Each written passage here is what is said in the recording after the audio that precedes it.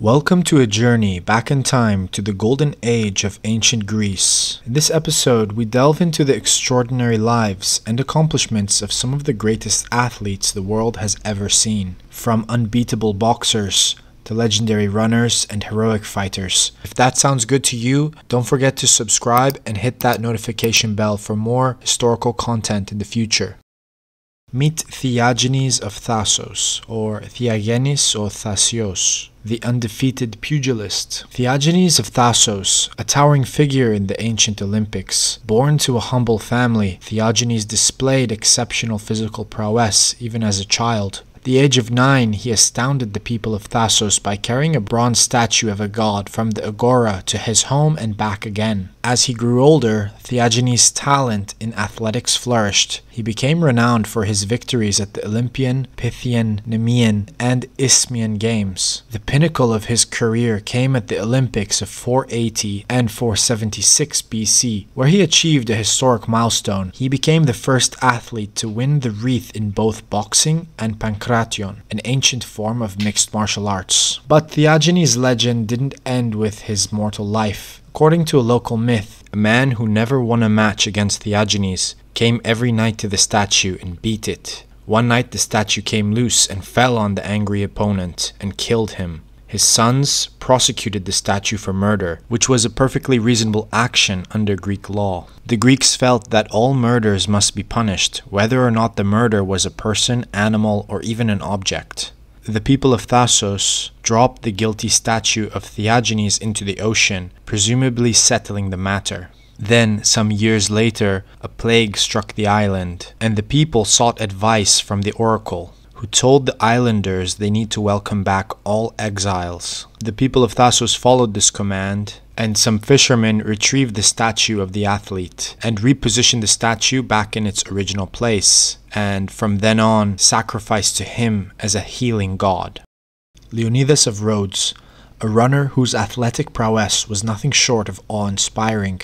Born in 188 BC, Leonidas won 4 consecutive Olympiads from 164 to 152, and he was a champion of 3 foot races. He was hailed with the title Triastes, the Tripler. Leonidas is acclaimed by some to be one of the greatest sprinters of all time. What set Leonidas apart was his incredible versatility. He dominated races like the Stadion, while also displaying immense strength and endurance in the Hyplitodromos foot race performed with bronze armor and shield. His triumphs were so exceptional that the Athenian philosopher Philostratos once praised him, stating that Leonidas rendered all previous theories of runners' training and body types obsolete. He left a lasting impression on the annals of history as one of the greatest sprinters of all time. Diagoras of Rhodes, a champion boxer whose legacy extended beyond his personal achievements. His fame began in 464 BC when he won the Olympic crown. This triumph was immortalized by the esteemed lyric poet Pindar. Yet it was Diagoras' lineage that truly cemented his status as a sporting legend. His 3 sons, all of whom were exceptional athletes, continued his legacy. During the 448 BC Olympics, Diagoras' sons Damegetus and Akusileos achieved an unparalleled feat. They both won the boxing and pancration events, a historic double victory for the family. When the brothers returned home, they celebrated their father's achievements by carrying Diagoras through the arena on their shoulders. His youngest son, Dorieus, was even more successful than his brothers. The name of Diagoras of Rhodes became synonymous with victory and honor, a symbol of a sporting dynasty. Although we have no exact record of his career, it is clear Diagoras was a legend in his own time. Arrichion of Phygalia, the most famous of all pancratists and a true hero of ancient Greece. The champion fighter secured victories at the 52nd and 53rd Olympiads, held in 572 and 568 BC, respectively. Pancration was a martial art blending boxing and wrestling, as well as incorporating submissions, arm locks, and chokeholds on the ground, making it very similar to modern MMA. This was Arrichion's domain. His final bout at the 564 BC Olympics turned into a legendary tale of sacrifice and triumph. In the midst of a chokehold, Arrichion dislocated his opponent's toe. Although victorious, he succumbed to the chokehold only moments before the fight's conclusion. Recognizing the valor of Arrichion, they proclaimed him Pancration champion for a third consecutive time. Arrichion's fatal fight was described by the geographer Pausanias. He says, quote, "For when he was contending for the wild olive with the last remaining competitor, whoever he was, the latter got a grip first, and held Arrichion, hugging him with his legs, and at the same time he squeezed his neck with his hands. Arrichion dislocated his opponent's toe, but expired owing to suffocation. But he who suffocated Arrichion was forced to give in at the same time because of the pain in his toe. The Eleans crowned and proclaimed victor the corpse of Arrichion." End quote. His statue at Phygalia became the focus of a hero cult and was believed to possess healing properties, a testament to the respect and admiration he earned through his bravery. Milo of Croton, the unstoppable wrestler. This legendary wrestler's feats of strength were nothing short of awe-inspiring.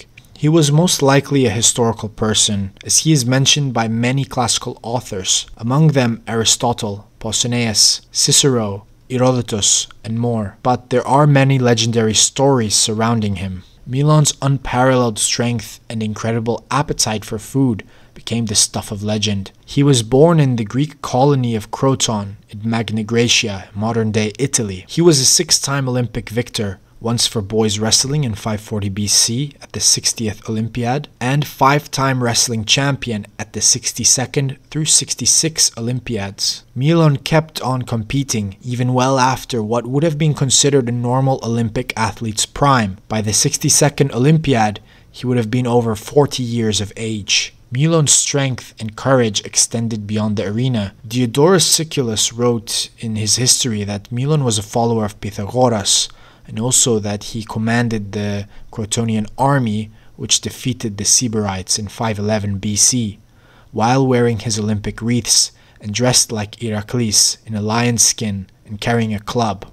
Ancient sources and legends report that he took great pleasure in showing off his strength. He had a number of feats he would perform, such as holding his arm out with fingers outstretched and challenging people to attempt to bend his little finger. He would also stand on a greased iron disc and challenge people to push him off it. He would hold a pomegranate in one hand and challenge others to take it from him. Nobody ever could, and despite him holding the fruit very tightly, it was never damaged. He would train in the off years by carrying a newborn calf on his back every day until the Olympics took place. By the time the events were coming around, he was carrying a 4-year-old cow the length of the stadium, then proceeded to kill, roast, and eat it. Legend has it that these feats led to his eventual downfall. His final test of strength came when he was traveling the countryside and met a villager trying to split a stump with a hammer and wedges. Milo excitedly asked the man if he could attempt to split the wood with his strength, not using any tools at all. The villager, honored by Milo's offer, went off to fetch food while Milo worked. Milo immediately tried to pull the stump apart by inserting his fingers in the crack. As he pulled the stump open, the wedges fell out, trapping Milo's fingers. Without the wedges there to hold the crack open, he could not free his fingers from the stump. There he waited for the villager to return with food,